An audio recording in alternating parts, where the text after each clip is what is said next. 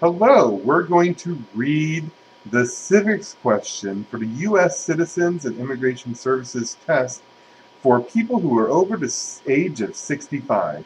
There's only 20 questions and they're all pretty easy.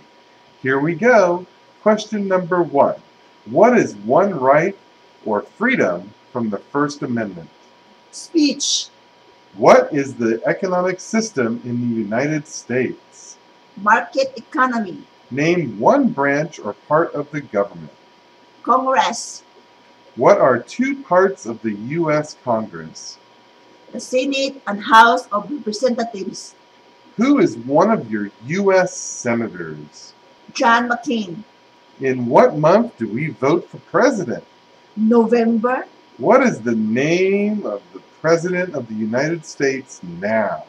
Barack Obama, What is the capital of your state? Phoenix, What are two major political parties in the United States? Democratic and Republican, What is one responsibility that is only for U.S. citizens? serve on a jury, How old do citizens have to be to vote for president? 18 and older, When is the last day you can send in your federal income taxes? April 15, You can actually always get an extension too.